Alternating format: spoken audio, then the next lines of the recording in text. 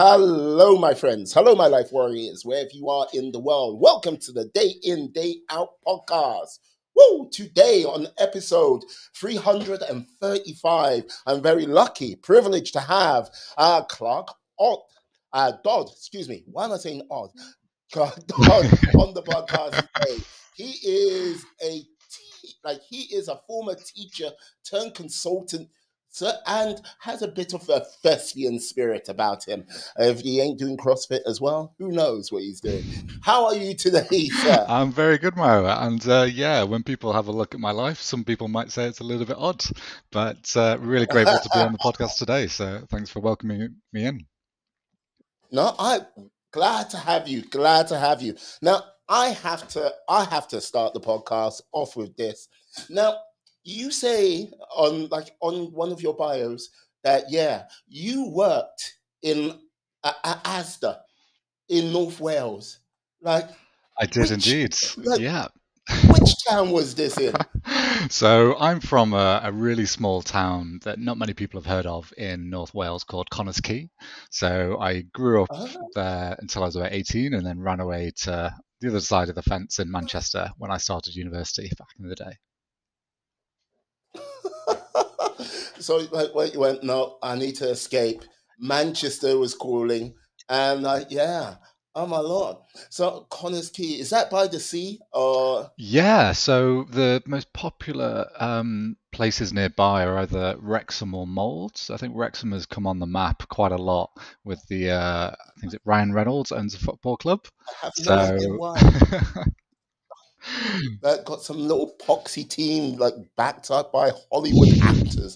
Who knows? Yeah, yeah, did my first yeah. 18 years, escaped across to Manchester for university, a couple of years of teaching, 8 or 9 years worth of management consultancy around the world, and then here we are in the present day and going off Oh into yeah. freelance life. Now you see, you are doing a hop, skip, and a jump forward, and like you know what? There's nothing wrong with that. But I have to ask now. One of the things, going to university, coming out, and having job prospects. Yeah. Now, you had a rather good job prospect by all accounts. What made you like not go down that path? Well, I did an internship at an investment bank called Credit Suisse. Now, if anyone's listening to this podcast in a few years' time, that might be a bit of a relic of the past. So rest in peace, Credit Suisse. I did an internship in their finance function for about 10 weeks. Absolutely loved it. Was very well paid at the age of 20. Had a great time in London. But for me, the work wasn't exactly what I would have liked to have done. So I was quite bold. I got a great rating, but I turned down the graduate scheme, which left me in an interesting position in my third year, not having something lined up, which was a bit of an interesting period at the time. I can only imagine what like your friends and family said to you when you told them this, because like Credit Suisse, they were still based, I believe, in Broadgate, most probably around about that time, Liverpool Street. Yeah, so I was in the office in Canary Wharf. So I Ah, was living in Greenwich at the time, met some amazing people that I'm still friends with today. So yeah, turning down, I don't know whether it was boldness or maybe a bit of arrogance, because I think at the time I really believed, oh, if I've worked at an investment bank, I'll easily walk into another graduate position. But in my first round of applications, got continually rejected and probably had at least 15 rejections at the time. so what helped keep you going through this like period of rejection? Yeah. So it was in my third year, I was living with a great group of guys. Um, Obviously getting into the serious mode now, having gone through the first couple of years of uni, and did a range of applications, and essentially just saw another rejection email, another rejection email, another rejection email. And it was one of my best friends, a great guy called Harry, had gone and done some volunteering in Costa Rica. So he told me about that. I got a really interesting idea of, okay, how about I just go and do that myself? So I went and spent 10 weeks in a rainforest in Borneo doing a range of voluntary activities. And then, as and when I came back, that gave me so much interview fuel about problem solving and teamwork and leadership that I was able to secure an offer with Teach First, and the rest is history. Yeah, I see. So, like, this is the thing. I have to ask, like, how many countries did you go around teaching, and what were you teaching? Just out of interest. Yeah, so all of my teaching was in London. So I was with, there was a graduate scheme called Teach First, where when Yeah. you write it down on paper, it does seem a little bit crazy because they take graduates with no teaching experience, give you about 6 weeks worth of training, and then put you into the most challenging schools that they can find. So a bit of a sink or swim mentality you need to get along with. I think I saw a lot of tears in the staff room. Not everyone made it through the first year, but it was a real test of resilience over that 2 year period because when you start, you've got really no idea what you're doing, and you're Mm. trying to be a teacher, look after the kids, and also balance work and life simultaneously. Yeah. Can you tell us about a moment in your sort of teaching Mm. career on that 2 year program? What was a real test of your resilience? Oof. So back in my first year, it did took me about, I'd say, 4 or 5 months before I was a really good teacher, I think. Mm. And in those first, let's say, 4 months, I was observed by a senior practitioner every 2 weeks. And for every 2 week observation, you have to do a lot more documentation, show all the lesson plan, show the seating plan on which kid is going to be sit by which kid and for what reason, where their grades are expected to be by the end of the term. Um, and I tried really hard to get this observation to go well, and there was a small 13-year-old kid who was maybe this high who just made it an absolute nightmare, in all honesty. He ended up running around the room, making a little paper sword, hitting other kids on the head. And yeah, my behavior management in the first couple of months was completely atrocious. The observation went very badly, and luckily they all made great progress over the course of the year because I was a much better teacher by the end. But every 2 week observation, you'd get like a feedback form, and on the feedback form there would be all of your things that you've done wrong and some of the things you've done Hmm. right. And then I remember starting in my first couple of weeks, it was like that. And then every week it's about how do you just chip down, do a little bit more good stuff, a little bit less bad stuff, learn, learn, learn, learn, learn, learn, learn. And then by the end of the year, it's like a couple of development points and lots of positive feedback. So it's Oh, definitely a journey. But if you're not resilient, there was 16 of us who started in the same school. I think a few people would probably admit that they had some kind of mental health challenges or sleep deprivation, and 3 people quit within the first 4 months, I think. So whoa. Yeah. That, so why didn't you like if it was going so well, why didn't you stick with it? it's a very big question. I've got a lot of respect for the teaching profession. Some of my friends are still teachers. It is very much a Hmm. lifestyle choice. So there's a lot of pros and cons. You're switched on throughout term time. You do get some great holidays. You can't necessarily choose when they are. They're fixed by the term. Um, but your progression routes and your ability to go upwards is within a school or education environment is predominantly becoming a head of department, then becoming a head teacher at some point. So for me, I'd actually thought about consultancy back in university. It was one of the areas I was rejected from in my third year. Um, and I was really lucky to be able to do an internship at PwC in the summer holidays between my first and my second year of teaching. Ah, so right. So that was your avenue in Exactly. to management consulting. Yeah. Right.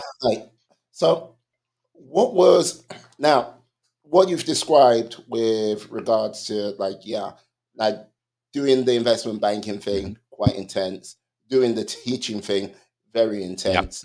Now, management consultancy. I have a couple of friends who've lived that life and have done their like 1 year sort of like onboarding with a number of big companies.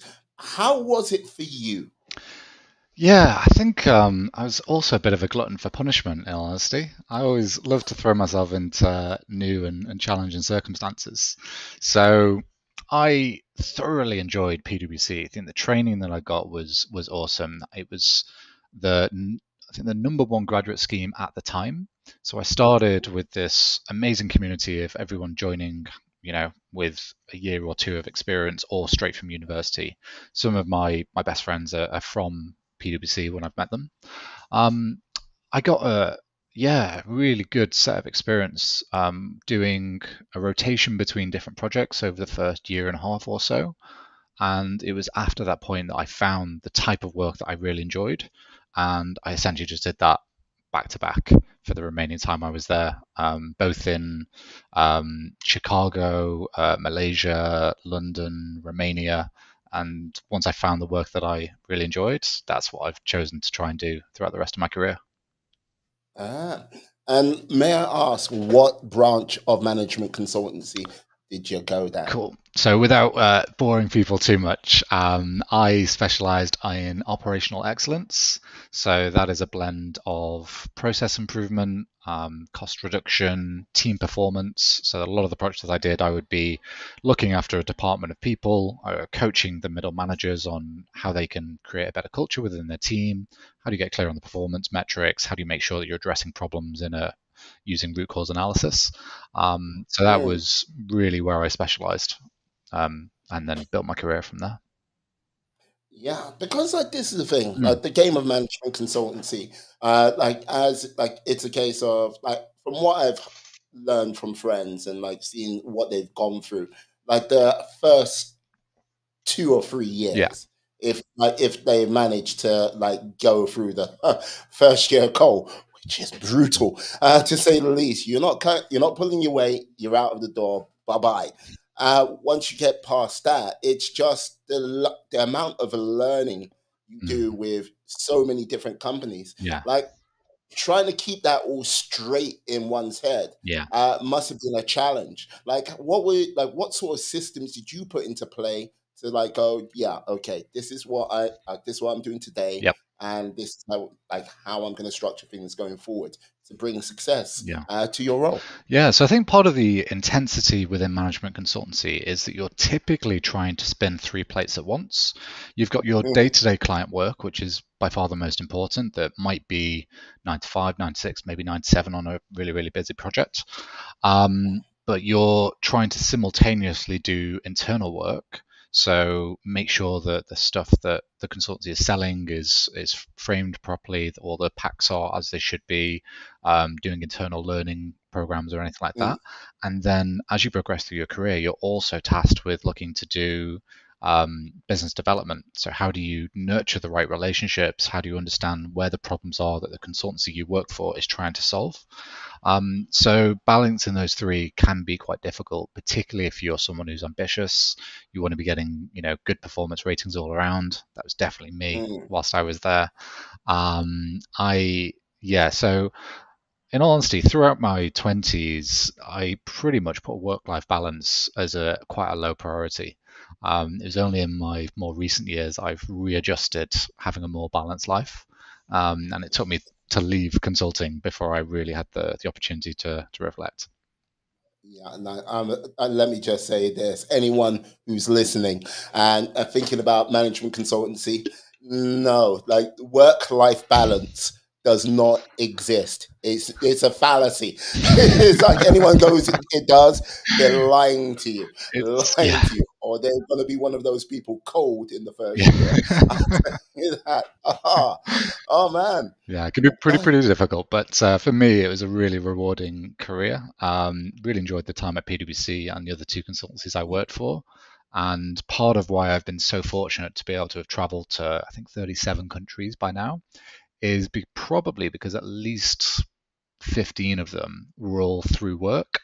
So I've been sent to India a few times, worked in Malaysia, worked in the US, worked across Europe. So that's allowed me to tick off quite a few countries. paid for by the company. So No, that's fantastic. Like, how did you manage to like go into so many yeah, countries, right? yeah, With regards to working attitudes, like, like, look, the British working attitude compared to an American working yeah, attitude compared to an Indian working attitude, never the twain. yeah, yeah. So, like, what did you? I'm gonna ask, what did you find the most interesting thing about the different Mm. attitudes you had to like come across?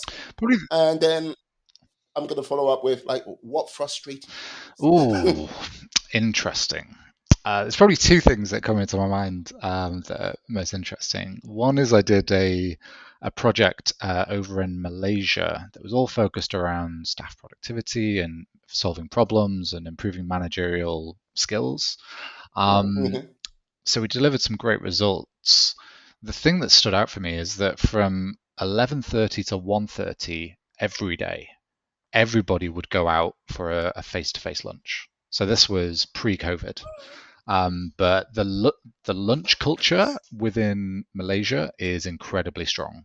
So there was no meetings during that time, and eventually I was like, may as well go along with the tide.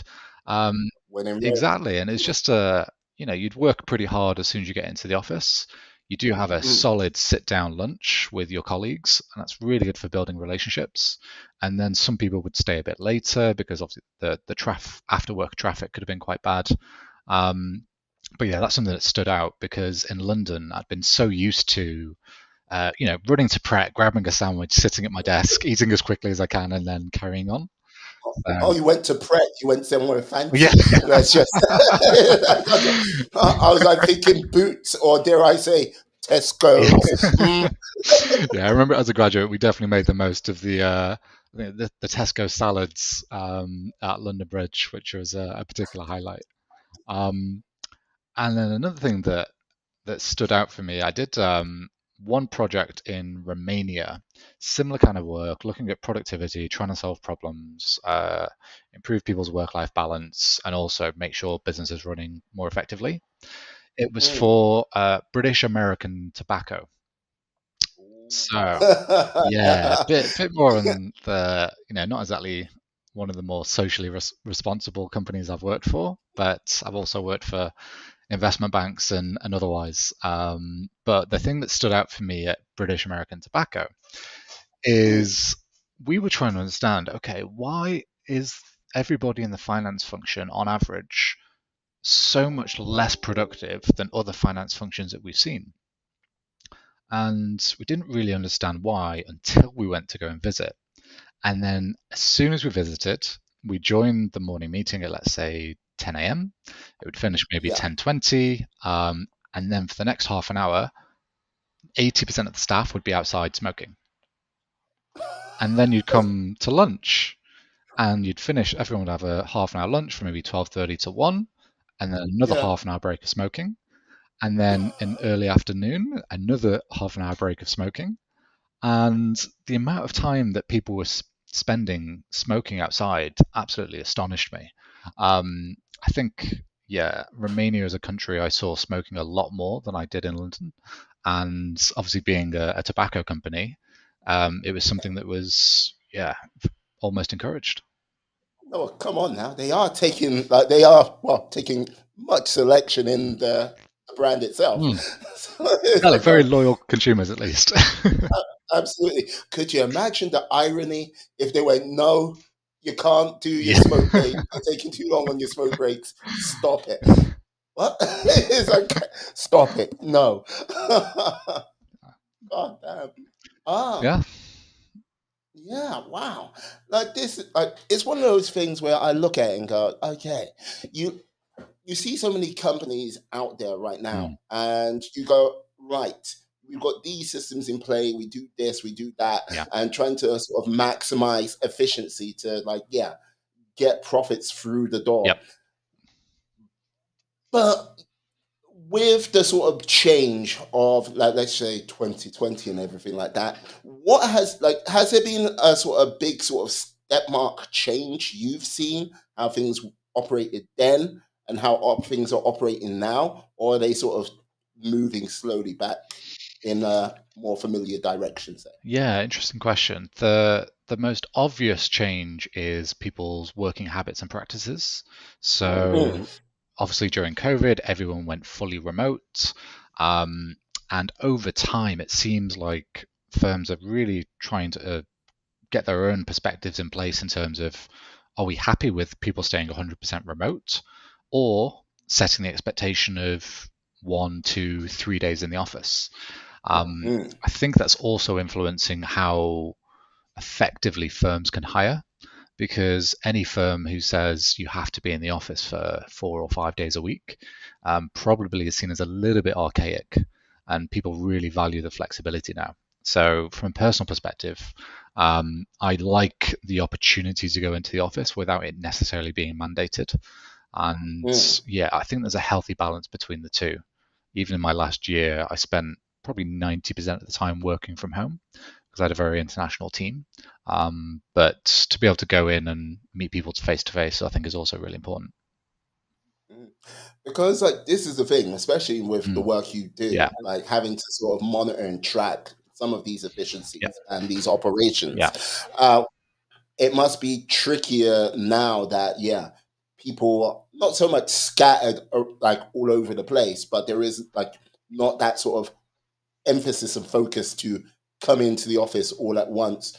Or, as you say, there might be 2 days in the office, yeah, 3 days in the office. yeah, Some places, most probably, as you say, arcane with their 5 days yeah, in the office. But I'm going to say that's going to be most management yeah. consultancies at this present time. Get them back in. But like, hey, but yeah. So how would like how have you managed to resolve that issue of like being able to like correlate that information to understand the data? Yeah. So a lot of companies' data is automatically pulled from systems. So, for example, without getting too technical, if you work in a finance function, it's very Mm, easy to see the amount of invoices that have been processed down to an individual level, and also volumes per day or per period. So seeing that kind of data is really quite easy. The We're also quite lucky since COVID. Obviously, Zoom and Microsoft Teams have developed quite a lot over the last 4 years, particularly. I also used a lot of online collaboration tools like Miro or Mural, so that at least mhm, we can have a virtual whiteboard if there is any sessions that we need to run that require, engagement and interaction. Um, what I also have seen, and I'm pretty sure anyone else in the office environment will have also noticed, is that I think people try and multitask a lot more now. So if you're ever on particularly on call and someone's not 100% engaged, you will see them kind of look down and do a bit of typing and then pay attention and then look at something else. And so a lot of people try and get their emails done in the background, or look at something else if they're not finding the particular meeting that interesting. mm. Yeah, but okay. Like when systems in play. Oh, they're monitoring us, people. Monitoring. It's like, yeah, spy software. Ah, so with this now, what has like made you decide to step out Mm, by yourself? Because let's just say, okay, look, the world of management consulting, the hours are long and they're painful yeah, at times, but yeah, you've got like if you're under a company, you've got the nice security of at least I got a wage coming in, yeah, regular stock work. yeah, And now you're stepping out alone, like by yourself, with same long hours, most probably longer, and like but now you've got to do the hunt. Like if you don't have clients already, now hunt for new business. So what's giving you that drive to do this? yeah. So really good question. And when you explain it like that, it makes me sound a little bit crazy. Oh Because no. my so I left consultancy, let's say, a year and a couple of months ago. I then went to Mm, a big telecoms and technology company, worked there for a year, had a pretty decent salary that was significantly in six figures. Um, and that was, as you might expect, quite comfortable. So I'd been thinking about starting something of my own for quite a while. And it was only when the company I was working for started doing lots of cost cutting that there was an opportunity to leave quietly and have extra money in the bank.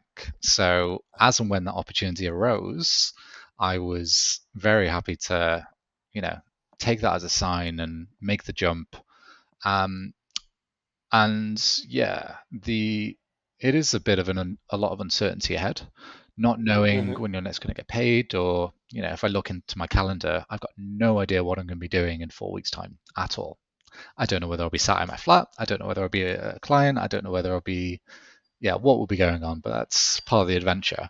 But for me, it's around having a little bit more flexibility, being able to use my skills to help any organization that needs it, because the challenge of working for a consultancy full time at my level is that it would become more about sales over time and less about Hmm. doing the technical delivery that I've really enjoyed through my career. So to do that for clients without having a big sales target that I need to run after, that's what I'm hopefully going to be doing for the foreseeable. Like this is the thing. Like I'm sorry to do this to you, but I'm gonna have to push back on you a Yeah, little because like if it was to sort of get away from sales, like what you've done here, yeah, you've pushed yourself front and center more so yeah, into sales. Not unless if you've got a partner that's like behind the camera. yeah, Like so, you know what I mean? You sort of like gone, don't really want to do sales. I'm gonna go out by myself, doing more sales. yeah. But so yeah. Yeah, no, you're definitely right. The response there has to there is quite a significant mindset shift that is needed doing what I'm doing now, where I'm not selling a company's product or a company's services. Mhm. Um, what I'm now having to think about is I am the product that is being marketed and being sold. So yeah, sales is definitely a core requirement, but as soon as I land that first project of 3 to 6 months, the Mm. there won't be a target to sell 2 million that I'll need to think about during that time. So I'm pretty much just selling one person, hopefully continually. That is the goal, rather than balancing delivery and then trying to sell 5 people's worth, 6 people's worth as the sales targets might increase over time. That might come in future, but for now, quite keen to just keep myself busy, doing work that I enjoy for any companies that need my skill set. Mm. Like it seems like you've got, how can I say, you you're on another journey. Yeah, It's not like the yeah, management consultancy is you love to do it, but you're on a journey. I'm not too sure what that journey is. I'm not, have you figured out what that journey is, or are you trying to still find it yourself? it's very. I feel like I'm on a little bit of exploration mode at the moment, in honesty. So my ideal scenario is get a contract that keeps me busy for the next 6 months. Hmm. Um, I'm dating a lady that I'm very keen to make things work with. You Who know so what? she might want to do a bit of travel starting from December and for about 5 months. So for me, having that flexibility to even have the opportunity to do a couple of months of travel after 6 months of work would is something I find very attractive. So who knows what happens after that, where things will go, and what opportunities pop up. But for the next couple of years, try and help as many companies as I can using my skill set, and then try and find the opportunity to reflect and plan the next couple of years after that. I'm liking this. I'm liking this a lot. Now, like this is the thing. Like I, I have to ask. Yeah. Now, like with regards to all your management consultancy, Yep. that provides certain level of challenge, like a degree of pushing Yeah. yourself, like mentally, like sometimes even physically. Now, what would you say? is your sort of greatest challenge or achievement outside of that realm? Ooh, my greatest achievement outside of consultancy. I think I'm someone who's particularly goal driven. Okay. Career-wise, I got to exactly where I wanted to by my early 30s. I was a senior manager for one of the, one of the most respected consultancies in the world. I delivered one of the biggest projects of my career a couple of years ago. So really proud of what I achieved from a consultancy perspective, and I'm also very lucky that I own my own flat in London. So I originally bought it at 24, um, and which can sound quite surprising to people, but I was really lucky because the only way that I was able for me to do it was Mm. through a scheme called shared ownership. Oh, So yeah. yeah, started off with 25%, only needed like an £11,000 deposit, but that then was a really good step back in my early 20s to set the foundations for where I am now. Blimey. Yeah. Okay, that's cool. Because like the reason why I Yeah. asked that Mm. question is because okay, you like you've seemed to for everything you're saying, you've hit most of your goals and targets. Yeah. You aimed high, Yeah. you've aimed well, you've aimed true, and you've got what you wanted. Yeah. Now, like with also in your bio with doing the obstacle Hmm. training, doing like CrossFit. How do you know someone does CrossFit? I'll They'll tell tell you. you. It's like, yeah. It's Yeah. like, yeah. With all the CrossFit, which is like physically demanding Yeah. on like a totally different mindset and arena. Mm. It's like, yeah, do you think with regards to like I don't see you being a person who will do something small. I might be wrong in that. Yeah. Yeah. So I think what excites me, or how I try and live my life, and again, it's getting a little bit philosophical. I read Okay. a book many years ago that was really influential to me, and it's called The Chimp Paradox by Dr. Steve Peters. Really about mental models and how you might. Have you read it yourself as well? No, no, like this is I'm aware of the Yeah. Chips Paradox. Yeah. So really influential book that I read in my early 20s. And there's an exercise in that book that says, imagine you're 100 and you're on your deathbed, and your great great grandchild comes to you. You've got 1 minute left before you die, and they say, great grandfather or great grandmother, what should I do with my life? And I reflected on that in my early 20s, and I've actually got it written on my wall up here. And the guidance that I gave to my philosophical great grandchild was Mm. continually pursue opportunities where you can maximize your potential, meditate, and exercise. And that's pretty much what's been the driving force of my life. If there's ever something where I think I'm going to learn or I'm going to be pushed to in new directions, then I'm pretty much going to jump on it most of the time. Mm. I'm curious to I'm curious to see how you see this. Mm. Do you see do you see this as something to fill your appetite or to just continuously keep on playing? Ooh, good question. I think I always want to be making progress in some area of life. Um, I typically think about a few different areas. I either think about my health, my Mm. finances, what I know and understand, relationships, and having fun. So as Mm. long as I'm making progress in at least some of those areas, then I know that I'm moving in the right direction. I think, in Okay. all honesty, the I was so work focused and finance focused throughout my Mm. 20s. It then took me over the last couple of years to really reframe my priorities, because I felt like I didn't really put as much into fun and relationships as I would like to be doing going forward. Mm. Okay, that's cool. That's cool. But which one is it? Feel you like Are you trying to fill yourself, Hmm. or you just want to continuously play the game? I think I want to continuously, definitely for the foreseeable. Ask me again when I'm in my 50s. But Hmm. yeah, for now, I definitely want to be keep playing, keep progressing. Yeah.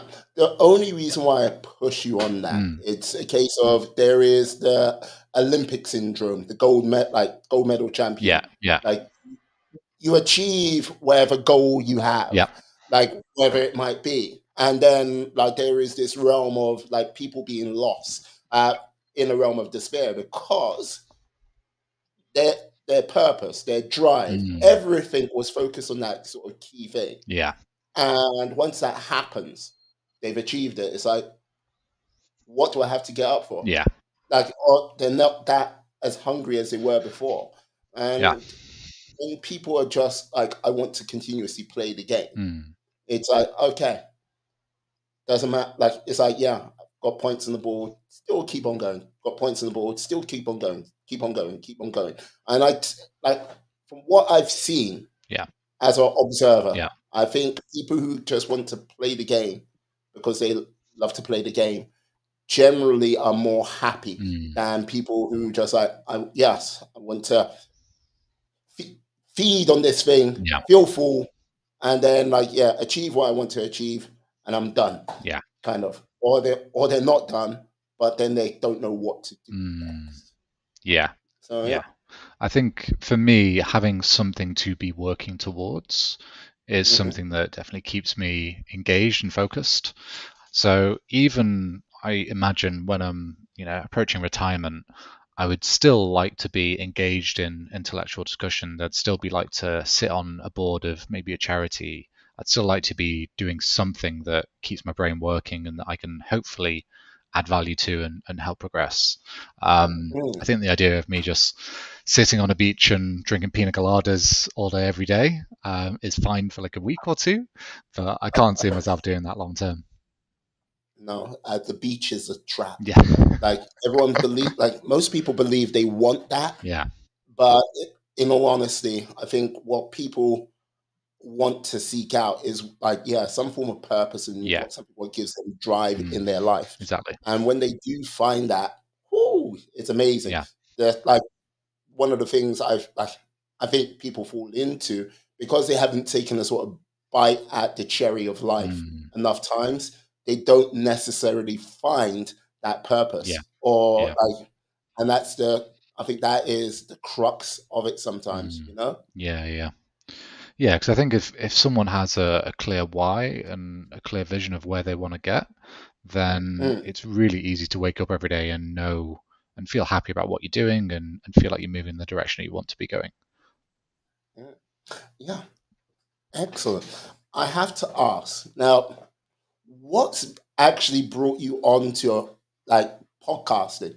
Because now, yeah, you know what I mean, management consulting, Yeah, podcasting, not really sort of what I would say always mixed together, if you get what I mean. yeah, So why?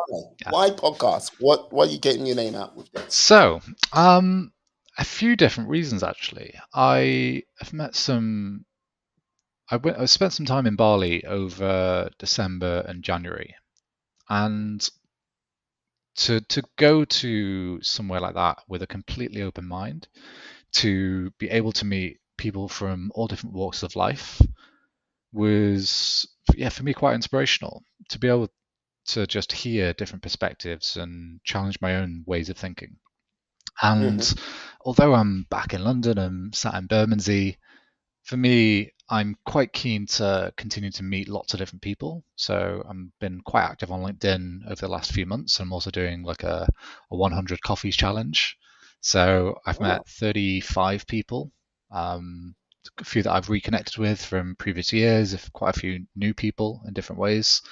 So it's a really good way for me to, keep perspective on, everybody else is fighting their own battles, everybody else is working on their own priorities, but also extending my hand out to whoever might need help. If there's anything interesting I can learn from the other person, and I've been quite lucky to meet loads of people throughout particularly 2024, that have just shown me different things that they're doing and give me different perspectives and even things that I wasn't aware of. So even the idea to podcast came from somebody I met a couple of months ago, and I think he's done maybe 200 or 300 by now. Yeah. Winning. So he was the person who kind of even just presented that as an idea. So I was like, yeah, cool. I want to try that, meet lots of interesting people like yourself, and then, yeah, see what happens. Oh, excellent. Now, do you think rather than being a guest on podcasts, you might start one yourself? Maybe one day. Yeah, as a disclosure, this is only my first ever podcast. So for me, it's around building experience, understanding the industry, so to speak, and maybe in the future, I think that's something I'll have to balance alongside. If I start my next contract and I'm particularly busy, I probably wouldn't have as much time to be able to host and manage one myself. But never say never. So. Right. I put it this way: if you're doing 6 months here and you're taking 2 months off there, you know what I mean. You can get like quite a few episodes in if you organize your time wisely. Yep. I'm saying this to a management consultant. But yeah, I don't see why not. Their podcast show is taking place in London. Right. I think the 22nd, I think the 23rd of this month. So yeah, in Islington. So yes, shout outs to them. Yeah. Nice.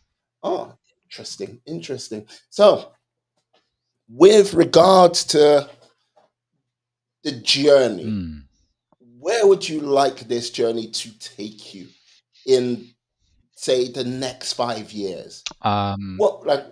If we were to sit down and speak again, where would you like it to take you? And by journey, are we talking about the journey of life? Well, the journey of life? Yeah. Like the journey of business? Yeah. It's your journey.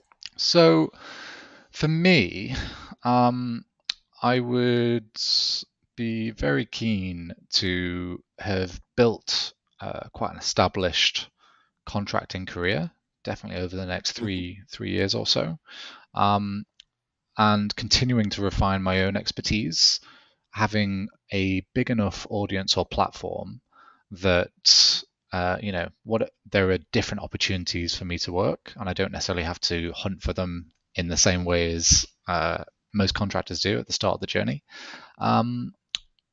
Who knows what will happen relationship-wise, but there is a girl on my mind.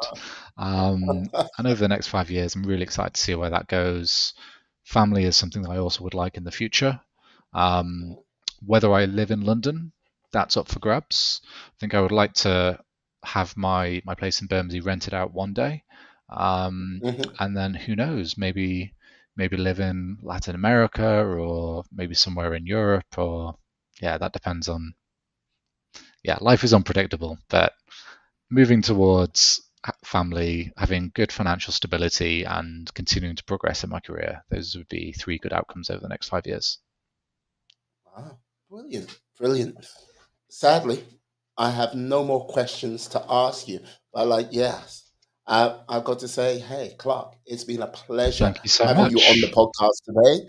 How can the people out there find you out on the interwebs? Well, it is a blessing and a curse that I have quite a unique first name. So if you simply type in Clark Dodd into Google, you'll find any of my socials. I'm most active on LinkedIn recently. So feel free to connect with me on LinkedIn, or if you want to catch up with me individually and grab a virtual coffee, my door is very much open. So just Clark Dodd on LinkedIn, and that'll be the best place to find me. Perfect. Awesome. Go out there, find Clark, and yes, connect with him. Get a virtual coffee. Have a chat. And I promise he will not talk about CrossFit because we've done it. I'll do my best. Thank you. Thank you, Clark, for coming on today. No worries, appreciate it. Thank you. An honor. No problem. And I'd like to say thank you to you, my friends, my life warriors, for sticking with us to the end of the show. Please stay well, stay safe, be awesome, be excellent, be fantastic, be all the positive bees you can be in this world and then some. Have a good one, guys. Peace. Right. And we are out.